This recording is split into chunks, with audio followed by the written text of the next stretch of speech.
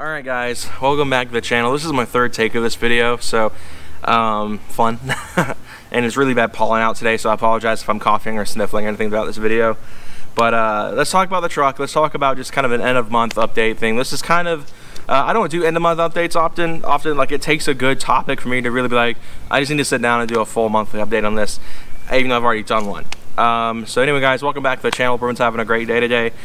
This topic is kind of a big deal, and I'm going to explain everything, explain our thought process, and talk about what is happening, because this kind of started happening after Fire Autocross 2, and I hope that you guys can listen in and understand where I'm coming from with all this. So let's get into it. As the title suggests, this thing may not be as savable as we once thought.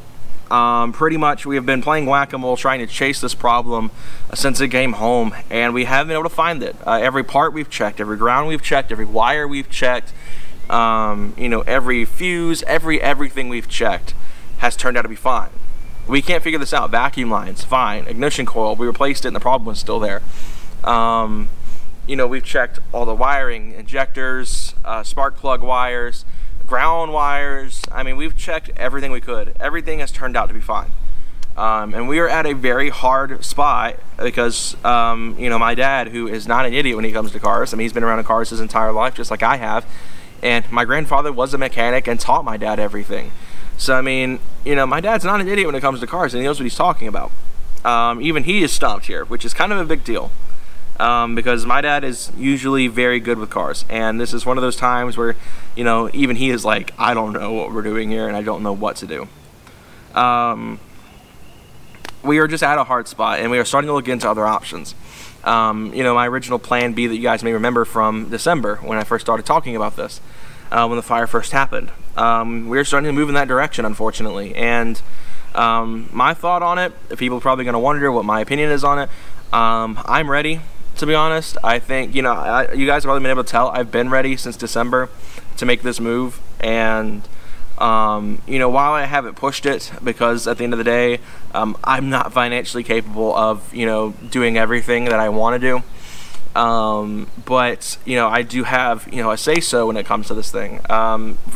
For some background info, when we got this truck, I was 16, so I was not able to have it legally titled in my name.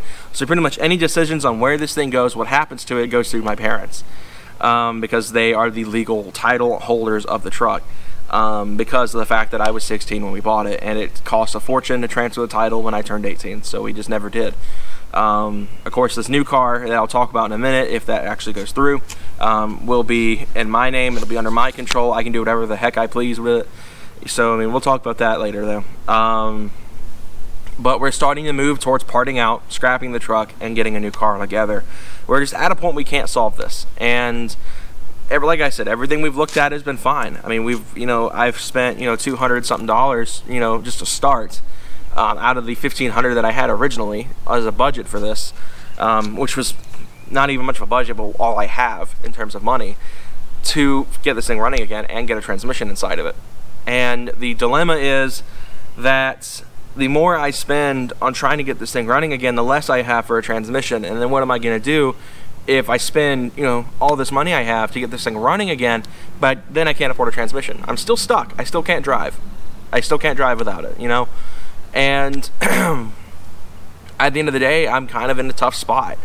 And I know it's a sore subject because, I mean, almost 1,400 people subscribe to this channel to see this truck. I know that it's pretty bad for me to say, but I know that the majority of people watching the channel aren't watching for this, or aren't watching for me, they're watching for this. So at the end of the day, I mean, it's a big change, and I know it's probably gonna upset a lot of people, but I don't know what else to do.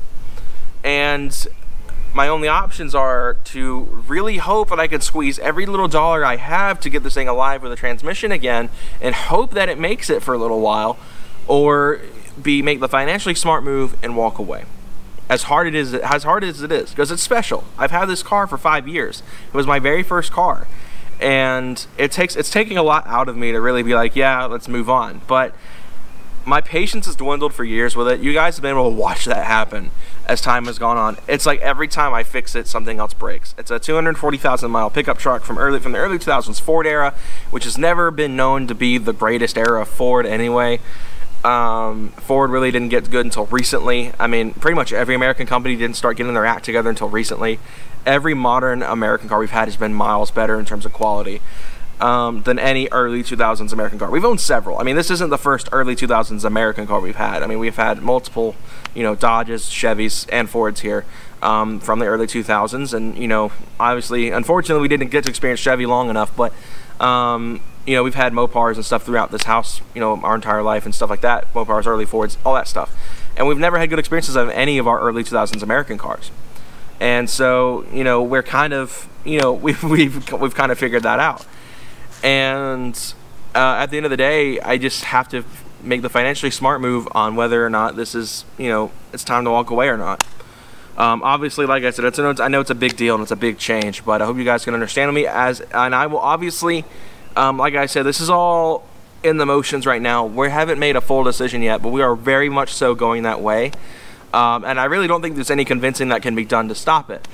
I think really at the end of the day, this is kind of the move we're probably going to wind up going with. And I just want you guys to know now that if a part out happens, if it's confirmed, I'll release a video as fast as I can on it, and I'll let you guys know what's up for grabs and how you guys can get it.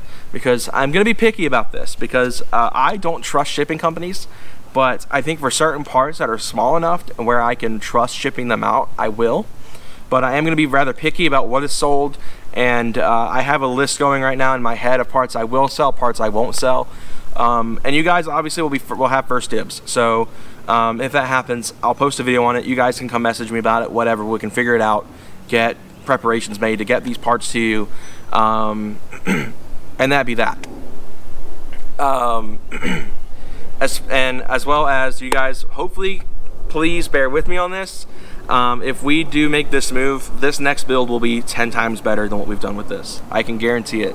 Like I said, I plan on getting a new job after this happens as well, so I'll be able to afford not only the car, but be able to afford any level of high modification parts, you know, high-end parts that I can get for these cars. You know, obviously I'm not going to buy, you know, Blitzo 3s or anything like that. I'm not, you know, rich, but, you know, be able to buy better parts from better manufacturers and, you know, make all these amazing cars. You know, I want to be able to do that. I want to be able to have, you know, a car that is high quality in terms of build. I don't want to have a car where I spend so much time researching and fabricating stuff, and even though it's good quality, I mean, my exhaust on this truck is special and it's perfect, but having other stuff is going to be kind of important as well.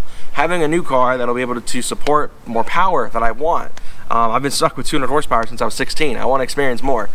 You know, there's a lot. It's a lot of stuff in my head that tells me that if I make this move, while it may take obviously a lot for a lot of you guys who watch this channel to, you know, come to terms with and be okay with, that I hope you guys can trust the fact that my next car will blow this away in terms of mods and what I do with it, because it's going to be, you know, everything that I want and then some. Of course, I'll talk more about that after we have confirmation that's the move we're making.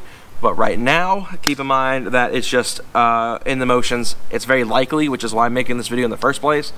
And that if we make the decision to part out and scrap, you guys will be the first to know about it. You guys will have first dibs on anything before I post them on, you know, places like Marketplace and stuff like that. So, yeah, that's that.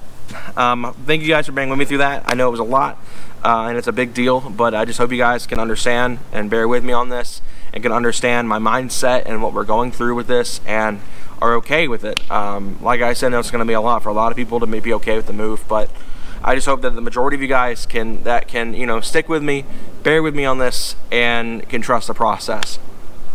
But anyway, let's talk about some more lighthearted stuff. Why not? We kind of spent the last 9 minutes on a bit of a down subject. Let's talk about some good stuff. RT2, my second channel. If you guys are new and have never heard of my second channel, it's in the community tab, not in the community, the channels tab, as well as I put it in the description of all my videos. You guys can go check that out. It's about tech, gaming, all that stuff, PC stuff, retro stuff, whatever you feel like when it comes to games. Pretty much anything that doesn't involve vlogs or cars is posted on that channel. And even then, I tie the two in rather constantly. I do, you know, I did a Gran Turismo 4 Let's Play. Gran Turismo 4 was a racing game. I thought it'd be fun to tie in, you know, a car game on a gaming channel. When I run a car channel, mainly, to kind of merge the two together and create this really cool kind of hybrid kind of crossover of the two channels. And maybe I will, as a tribute to this thing, when the time comes, if that's the move we make, do an RT2 video on Ford Racing 3, which is one of only 2 video games ever made that I know of that feature the Sport Trac in it. Because I don't have the other one, because I mean I have a Wii, I just don't have the game for the Wii. If anyone has a copy of Need for Speed Nitro for the Wii and wants to sell it for next to nothing and send it to me, let me know, because I fully intend to doing a tribute to Sport Trac video now in RT2, as well as here, if that's the move we actually decide to make. So a lot is going on with that, and I will keep you guys updated as we go on with that. Let's talk about other stuff though, on top of RT2, but go check out RT2 if you guys like gaming and tech and all that stuff. Let's talk about the Roast Tires podcast. I've hinted at this multiple monthly updates, and it's been in the works for almost a year, or not almost a year, but you know, quite a bit of time, a good bit of time. I remember first talking about it because I've been thinking about it since like last August. I think is when like maybe I first mentioned it. But then I didn't mention it until December because as things were starting to take shape, I started plotting episodes out. I started, you know, making decisions on what I wanted to do with the show, and now we are this close. I've finished kind of the initial development stage, and we are this close to beginning recording of episode 1, the pilot. So stay tuned for that. I'll of course make a video talking about that when it comes out. Plans right now are just Spotify, or not Spotify, SoundCloud and YouTube, and eventually Spotify. But you guys will be the first to hear about it again as well on that as well when that happens. But I'm this close to finishing up, and I will go ahead and reveal you guys the topic of episode 1, which is going to be the RPM Act, the EPA, all that fun stuff. And, you know, an anecdote for me talking about, you know, why this is a big deal for not only me, but everybody. I already know I made a video on this, but I want to do a more thought out, drawn out thing where I can talk about it, and it'd be fun. So stay tuned for that, guys. I'll post more about it when it happens, and that goes live. So stick with me on this one as well. You guys are hopefully going to enjoy it just as much as I am going to be making it. I think to close out, let's talk quickly about the social media stuff, the Discord server, the subreddit, the Facebook group, everything. Currently, right now, that is what we're doing. If you guys haven't already, go check out the Discord server. It's linked in the description. And now, as of, I believe, a month or two ago, I added in the banner of my YouTube channel, you guys can get access to all of the social media pages that I have. Facebook, Instagram, subreddit, Twitter, Discord, the Facebook group, and everything. I mean, everything is there. So if you guys ever want to know where to follow me, that's a good place to look, because I have every single social media page I have linked there, and you guys can go check it out, except for Wheelwell, which I'll get into later, because Wheelwell is something I haven't messed with in a while. So if you guys want to find my Wheelwell, I can, you know, of course, tell you guys about it later, or you guys can go watch a really old video, because I think it was like 2017, 2018, I had tons of references to Wheelwell in my videos. So I'm working behind the scenes on that. If you guys want to check out more of the RT podcast, RT2, and of course all the social medias, links for those will be given throughout everywhere on the channel. But yeah, if you guys want to see more behind the scenes stuff, check out at least the Discord server. That is where I post most frequently. And I do plan on bringing back Saturday night live streams as well, which I know was a huge tradition on the channel for such a long time with you guys. And it took a hiatus after the fire happened. So I intend to start bringing those back this weekend, so I'll keep you guys updated on that. But the goal is to start eventually having subscriber nights, much like we did when Among Us was like really big and popular. If you guys might remember, we did Among Us streams on the channel, where we have our subscribers join in on the action and we talk cars, have fun, and you know, I eventually wanted to do a cool twist on a community post I made that only 8-bitter responded to. I don't know if you guys may not have seen it, but kind of like, you know, what's your car, what do you drive, dream car, you know, what you do, you know, all this stuff. And eventually, like, we're going to do a live stream where we take a twist on this. So if you guys want to check out the Discord server, the link is going to be in the description below, and I will post, obviously, when we get close to that time. But anyway, guys, thank you guys for being with me throughout this video. I know it was long. I know the first topic was a downer, but I hope you guys can understand where I'm coming from here and my state financially, and can understand the position we're in right now. And like I said, if anything happens, you guys be first to hear about it. But I think for now, guys, that wraps up everything I wanted to talk about. Hope you all enjoyed it, at least somewhat, and I'll catch you guys in the next video. Take care, guys. Have a great rest of your week or day. Maybe I'll upload this week, I don't know. But take care, guys. Have a good day.